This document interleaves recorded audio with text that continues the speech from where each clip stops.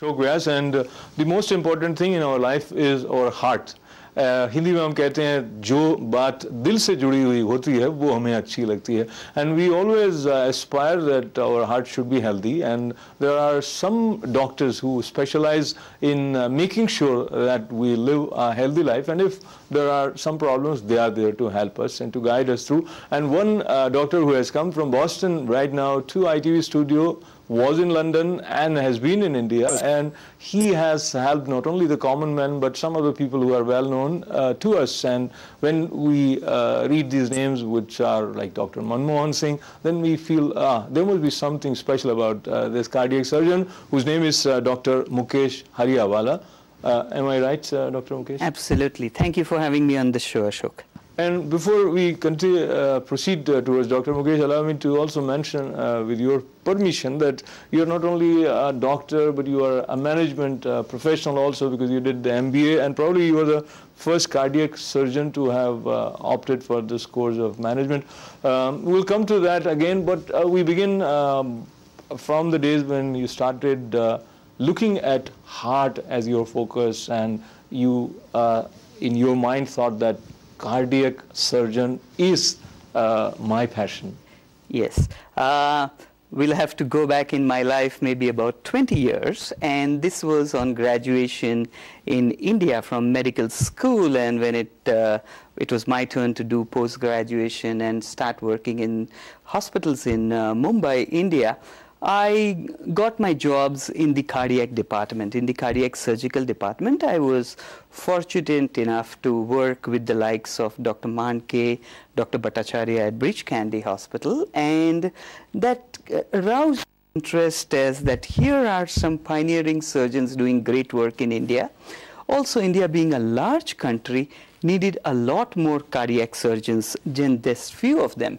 So with that interest and passion, I decided to pursue a cardiac surgical career. And now, before we get to the seriously relevant theme of our conversation, let me get to another side which might be serious or not that serious. But Dr. Mukesh, I came to know that a wonderful musician from India, R.D. Burman, was also your patient, and then we already mentioned about Dr. Manmohan Singh. Now the question is, here is someone whose heart is beating in a harmonious fashion and sharing music with everybody, and here is Dr. Manmohan Singh. Probably he was very well known as a financial wizard who guided India's economy in a very special way. So as a doctor, the way the Creator has created hearts amongst different human beings, is there anything distinct that one would notice? Well, my association with Dr. Manmohan Singh as a patient, and even R.D. Burman, music maestro, as a patient, was in London, England, during a phase of my career where I worked with very renowned heart surgeons like Dr. John Wright and Dr. Magdi Yaqub. So my interactions with them were purely as a patient and part of the surgical team. But talking to them, I did get a sense that they were special people. Dr. Manmohan Singh was past governor of Reserve Bank of India. He was part of the economic process of taking, and he was at that time not the Prime Minister, but he was the advisor to Prime Minister Narasimha Rao. As opposed to R.D. Burman, he's a renowned music director that generations are aware about.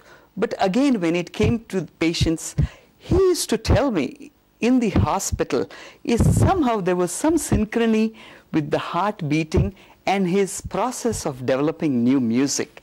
I found it very strange and very interesting because I don't understand music. I follow music, I buy music. But while we are at talking about R.D. Burman, I still recollect a very important incident that happened with R.D. Burman is that when he was about to be discharged from hospital, he invited me home for dinner and he gave me a package of CDs. CDs was at that time, 18 years ago, was new technology. Absolutely. And I did accept it, but next morning I returned it back.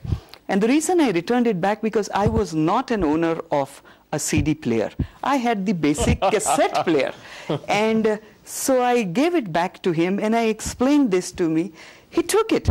And guess what? The following day, he returned the same box of CDs with me, accompanied with a CD player.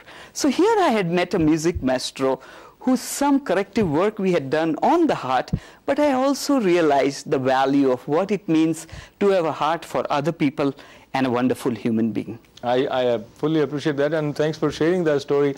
Rather than taking it in a different direction and thinking that such a renowned doctor, or at least a doctor, and he cannot go out and buy a CD player, he was sort of nice enough to think in a positive way and come back to you with his CDs. So now we come back to you with another question, wherein as a patient, when someone approaches a doctor, of course there is a relationship between the doctor and patient.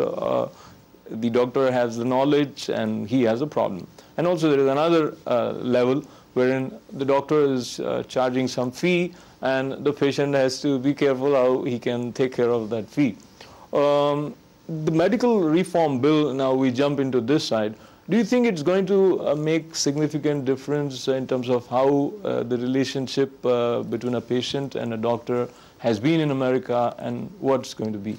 I think in the United States, the relationship, the professional relationship between a physician and his patient, money plays a very little role. It is almost not visible, as opposed to India, where there is a direct transaction between a patient and his doctor.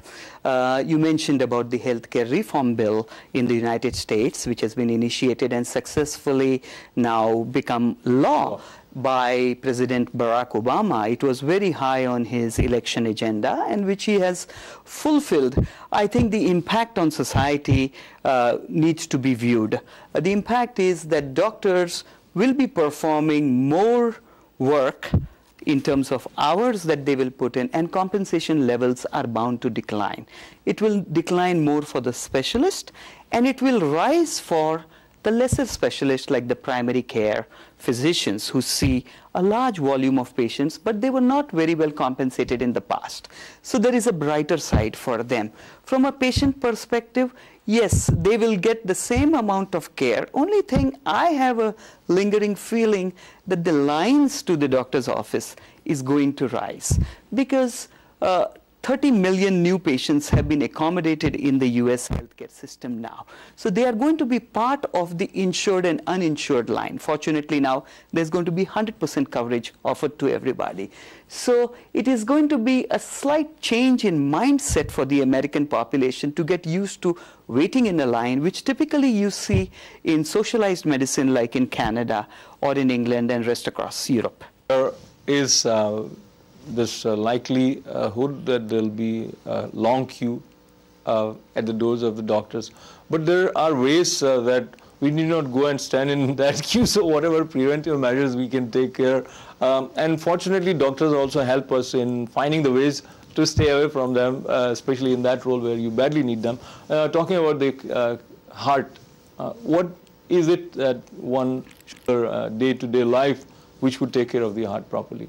I think most patients and consumers now are getting hyper-educated about their health and health-related problems. When it comes to the heart, it is one of those organs that has a very large genetic predisposition to disease. So what you have inherited from your parents, grandparents as part of the genetic trait, there is nothing you can do about it. But when it comes to preventive actions, particularly when you are reaching the age of 50, which I recently did, and I think that's the time you need to become a little bit more conscious. You need to make educated decisions on your diet, follow a very healthy exercise regime, and very important is to indulge in activities like yoga, meditation, and every kind of stress relaxing maneuver. Because stress is one of the largest killers, and which you can still control as a patient.